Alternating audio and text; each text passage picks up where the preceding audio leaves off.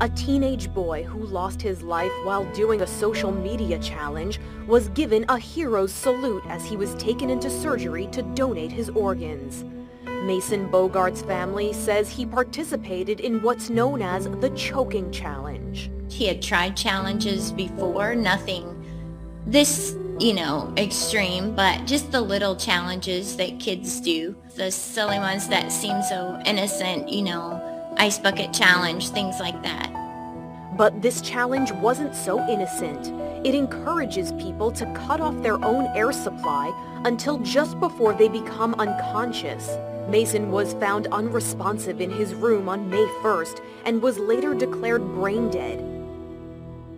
His family decided to donate his organs, knowing that is what he would want. If he could help someone, he would give whatever he had.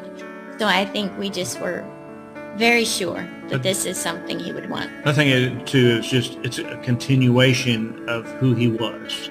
Hospital staff, friends, and family lined the hallways to honor Mason on his way to his final act of kindness. His family was touched by the show of support. We thought there would be some nurses in the hallway. They said they have an honor walk, and we thought a few friends, but we had no idea there would be that many people there supporting It was very him. Overwhelming, and in a good way. Yes. Mason had a kind of patriotism that could bring a tear to the eye of a five-star general. If he saw a veteran, he would remove his hat, walk over, shake their hand, and thank them for their service. Mason was remembered for being generous and adventurous as his loved ones got to say their final goodbyes. Good job, bud. Good job, buddy. I love you. Good job, Mason. If we had to use one word, he was extraordinary. He was bigger than this world. He was caring, heartfelt, honest, very giving. Very. Family and friends wore shirts with the hashtag Mason's Message.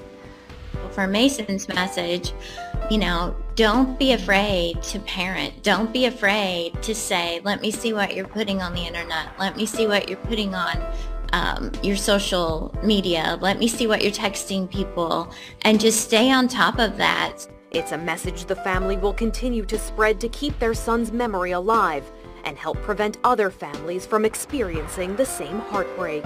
Someone had said this is the new norm. I want my old norm back, but we'll find sunny memories.